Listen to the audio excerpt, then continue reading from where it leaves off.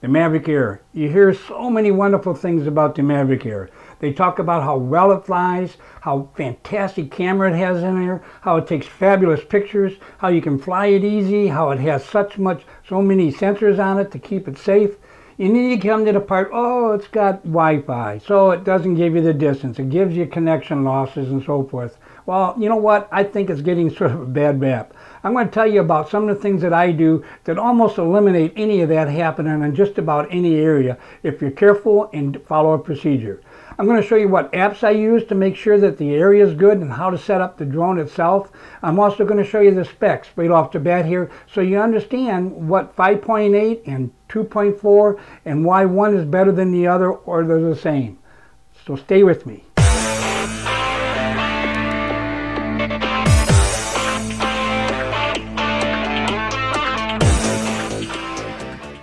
Okay, the next thing I want to show you is the actual specs from the DJI website. We're going to take a look at the specs because it may tell us an awful lot of what we're looking for here. If we look at the Mavic Air first here, and it comes up, go up to the top, of course, you can take a look at the specs. And when you look at the specs, what I'm most interested in is actually the signal that comes from the transmitter. That's where the power goes out. And if we go down to the sensing all the way down to remote control, we're looking at quite a few things here that tell us. The FCC at 2.4 goes 4,000 meters, they predict conditions right, or 2,000 in the CE mode. At 5.8, they also say 4,000 and 500 in the CE mode. And I'll tell you, once you go down, it matches up with their transmission power. At 2.4, there's 26 dBm. Now, I'm not a scientist or an engineer to tell you all what that means, but it's a measurement of power output from the transmitter. And if you look at and this is FCC that I'm most concerned with, and it's 30 dBm in the 5.8. Well, that tells me something right off the bat. It tells me the 5.8 is the stronger signal being sent from the transmitter than 2.4. I know that it's often wider, so it takes in a wider space and it's not so direct. But by golly, a lot of the tests that I've seen on the web and other places, you can go pretty far on both of them, and there's not that much of a distance for really distance. But for clear signal all the time, 5.8 definitely has the edge, and that's what I want to show you first, and we're going to take a look at how we can make sure that happens when we're out flying. Okay, the first app I want to show you is UAV Forecast. Now that's a fantastic little app. It starts right off, it tells you whether it's good to fly or not to fly, but the beauty of it is you put in the options of what you think is good and what you think is not, so you can tell the temperature that you want and so forth. So let's take a look at this together. It gives you the weather right off the bat, and right now it says good to fly. It's all green. I'm happy about that. The temperature is 74, and you can set this to what temperature you want. See, when I tapped on that, it said what temperature you want to consider. I got this black, and it gets really warm out there, so I don't like to really fly when it's 90 degrees for very long. It keeps me conscious of that. I have down 15 miles an hour winds right now, 50 mile an hour gusts at 100 feet. Once again, you can adjust that to whatever you desired is the air speed that you would fly in or not fly in, so you can get a yes or no to go. Wind direction, that's always important. Precipitation, well, yes, your weather map can tell you that for sure. Visibility, sort of all the basic things that you would have if you were a pilot of anything.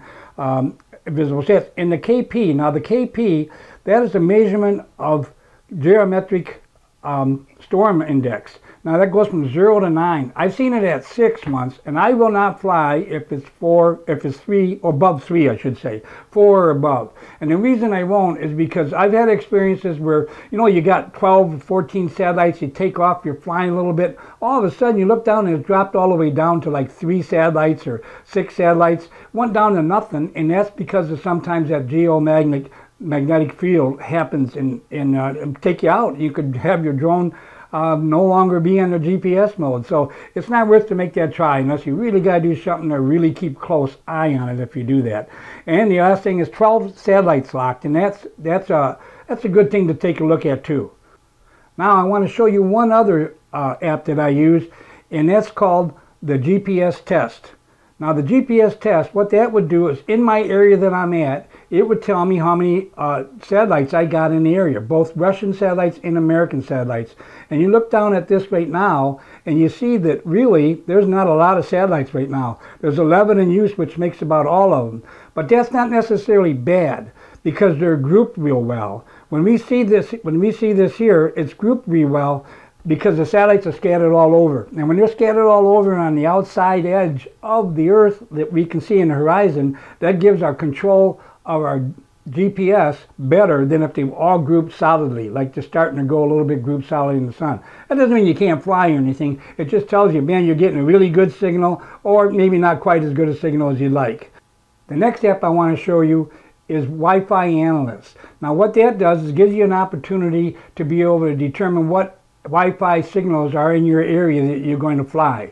In this case, I'm in my home, so we're going to go on that Wi-Fi Analyst, and you'll see right off the bat, at the top of this, it shows 2.4. That's what's highlighted in blue. And that 2.4 gigahertz, you see, I have a lot of competition out there. My neighbors, I have myself, of course, here.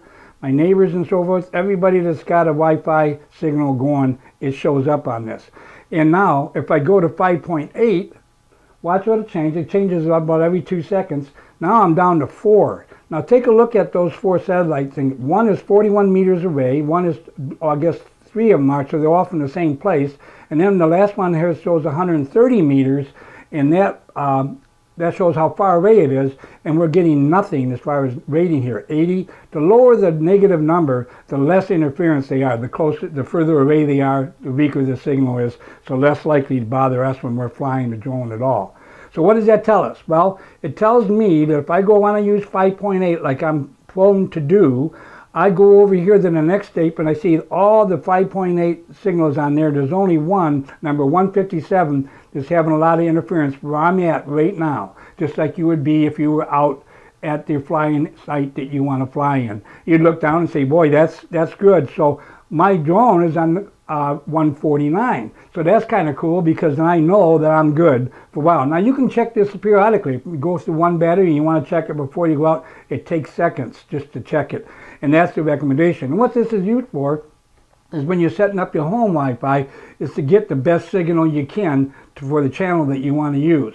So we're doing the same thing. Now one of the things we want to do is actually set our drone, and Go4 app allows us to be able to change the channel that we want. Now we know 149 is good. We know that there was a lot of good right here in the area. But when we get out there, we want to maybe double check to compare what my app said and what the drone says and make a combination there that's on target.